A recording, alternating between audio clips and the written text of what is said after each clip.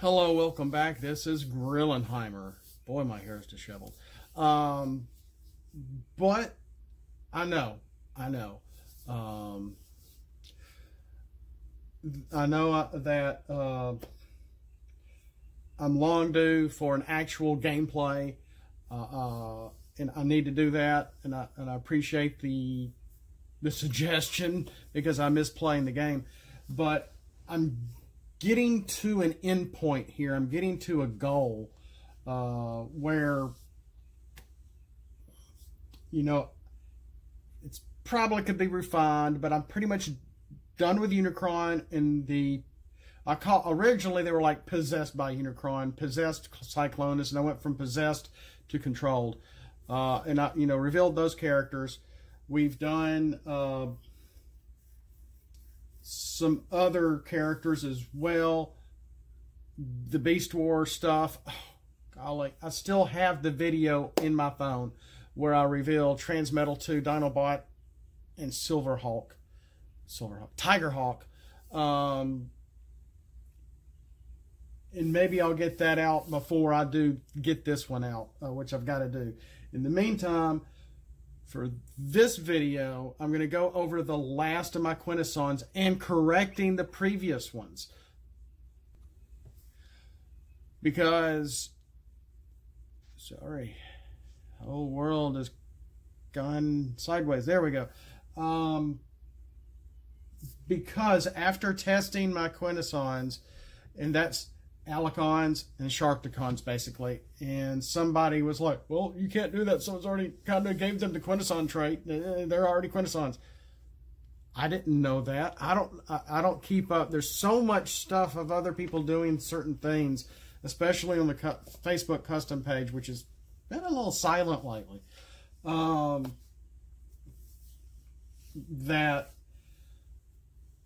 a lot of our stuff is probably going to be very similar because we all have similar passion for this and trying to keep in with not just the personality of the characters, character types, but as well as how they would fit in the game. And I think we're all very close to doing similar ideas and implementing them all simultaneously, which sounds like we're all about on the same page.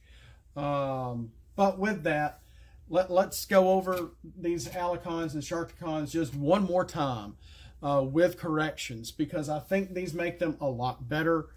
Because originally, just the Allicons alone, the Allicons are the four-star creatures, or alligator cons or whatever, and then the Sharkticons are 3 stars. And when I looked at you put them all together, the health in the issue I had was the amount of health they had. I still had 4 stars left, and it gave a total of 42 health for 6, 7, and 8 for Allicons, and then I think the Sharkticons were like about the same. So that's like 12 plus 14 plus 16. That was just too much health. And I was using my characters and just mentally going, okay, let's just make them all 5 health, see what happens. And it seemed to be a lot more even. So what instead of making them all 5, considering the difference in the star account or star costs that I made them originally, the Sharkticon. And I made a couple of things a little more even across the board. Sharkticons in their bot modes. All Sharkticons in their bot modes have the same stat. 2 attack, 5 health, and 1 to defense. All 3 Sharkticons in their alt modes are all the same. Attack of 3, health of 5, of course, and 0 defense. 0, 0, 0. Okay, so it's attack of 2, defense of 1 in bot mode. In alt mode, it's attack of 3, defense of 0. And they're health of 5 straight across the board. I kept everything pretty much the same, except maybe judgment. I changed their judgment. Since they only have 5 health now instead of like 6, 7, or 8, that judgment still still have different judgment triggers, but for them I changed how judgment is triggered when this takes 3 or more damage and remains in the battlefield. So if they're only get like attacked by 3 or damaged by 3 or 4, they still have a little bit of health left. And if that happens to happen, then you can scrap a card from an opponent's hand with Sharkticon 3, or damage 1 to an enemy with Sharkticon 2, which sounds like a revenge, but it's not, because revenge would be like getting KO'd, but even they said was just the general trigger. It can be anything really, but it's kind of like a revenge for the Sharkticons. And then Sharkticon 1, get to draw a card. So basically they're getting more than half of their damage being attacked on the defense, and it allows you to do something. And so those are the 3 Sharkticons. Let's go back to the Allicons, who are all 4 stars. Now they are all 6 health equally. Each of them has 6 health. So their health total is 18. The Sharkticons total is 15. Together is 31. You would have 4 stars left over if you happen to want to play them in this way. Of course, you don't have to. You can mix them up. It's like, okay, well, I like this judgment better over this one. No, I want the Pierce instead of the Bold. Well, they all have Pierce in alt modes. Looking at their bot modes, well, I like this better, etc., etc. That's right. Okay, so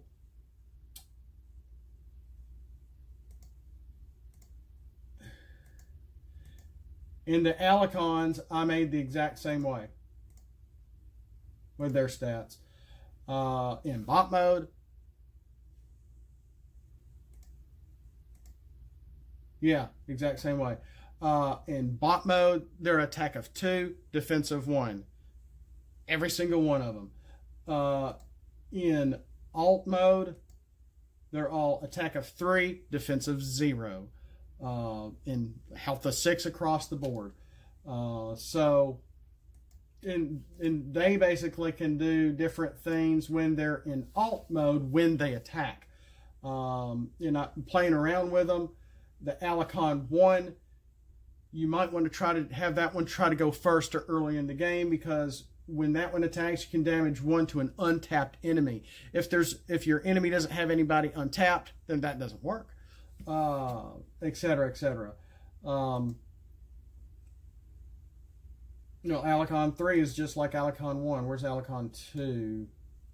Oh, they're all the same. I made them all the same. So you're okay. Okay. Come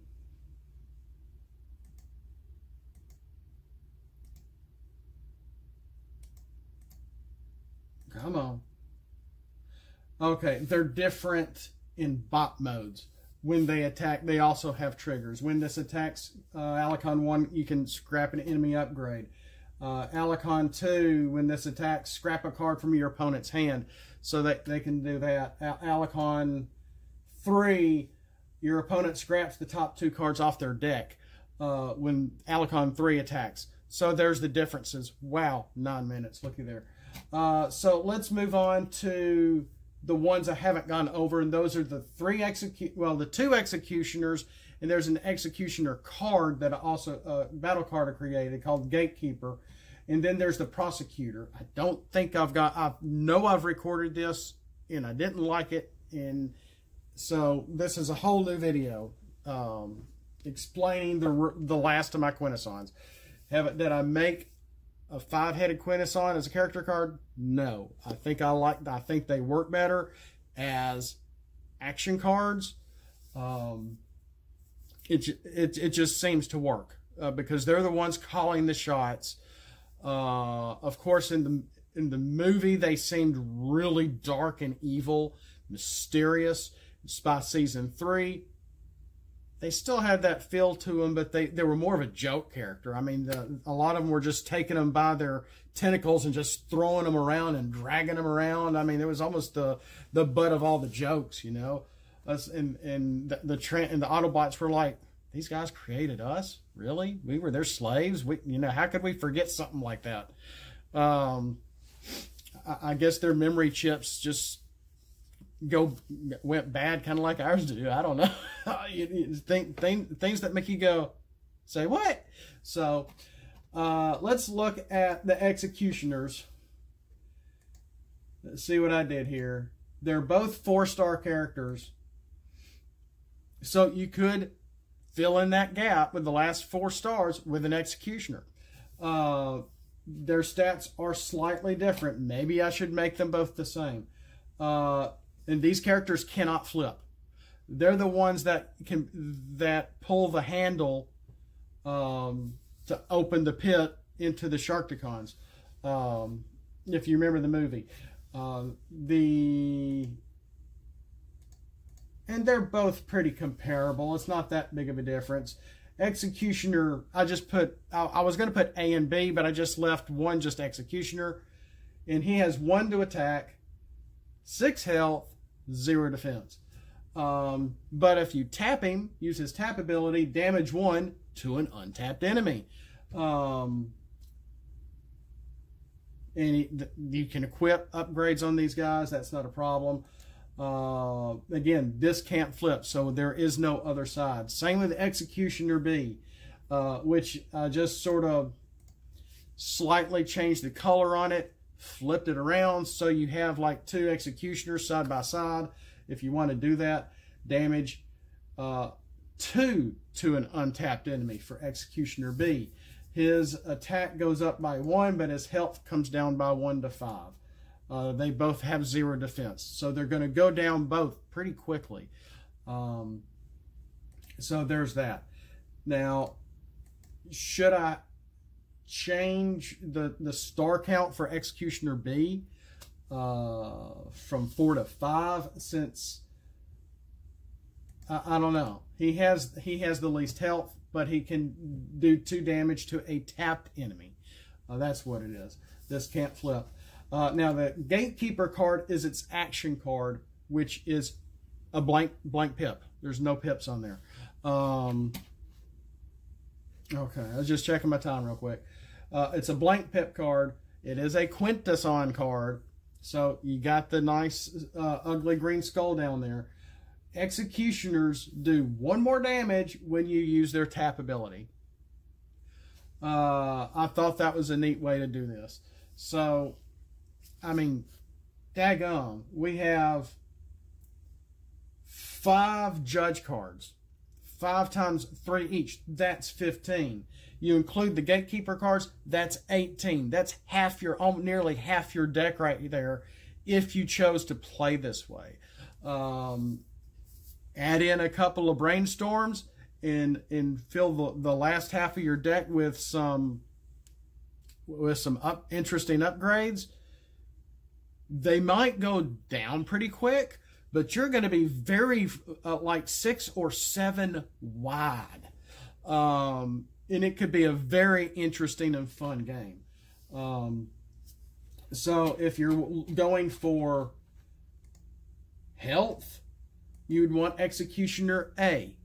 If you're going for a little more damage, you'd want to go with Executioner B. If you wanted all 3 Allicons, all 3 Sharkticons, and 1 Executioner. Well, let's move on and let's look at the Prosecutor. The Prosecutor is an 8-star character. I gave him the tentacle. Now, okay, one thing about the Prosecutor.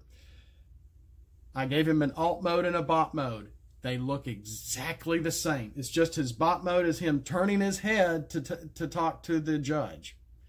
That's it. So when you flip him, he's just turning his head.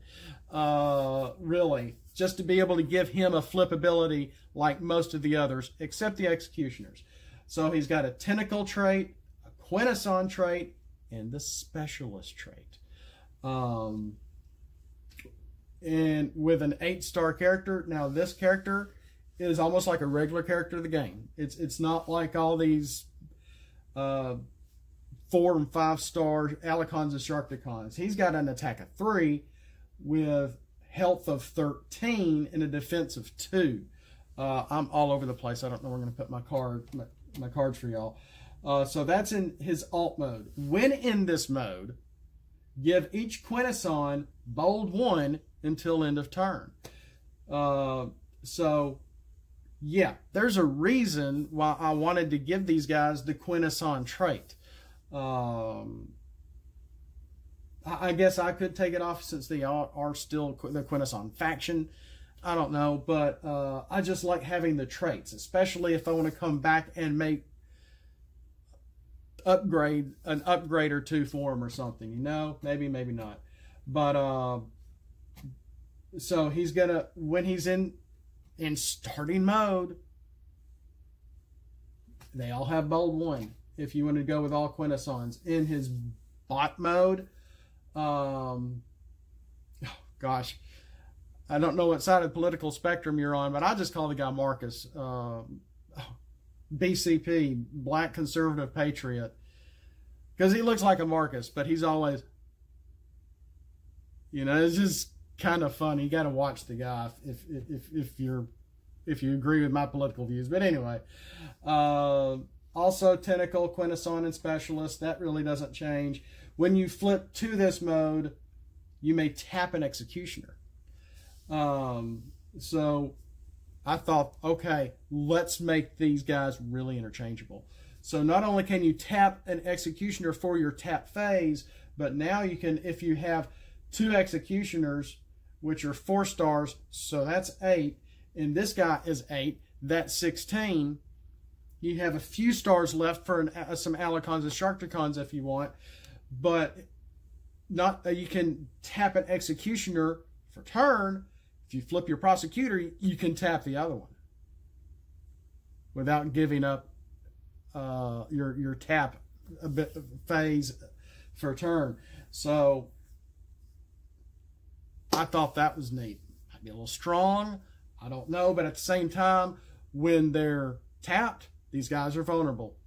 Okay, they have a good a little bit of pierce, a little bit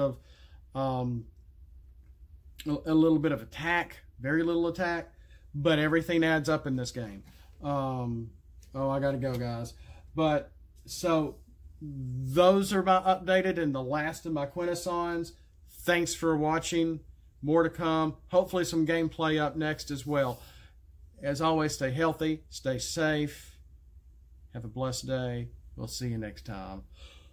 Autobots, flip out and let's roll for it.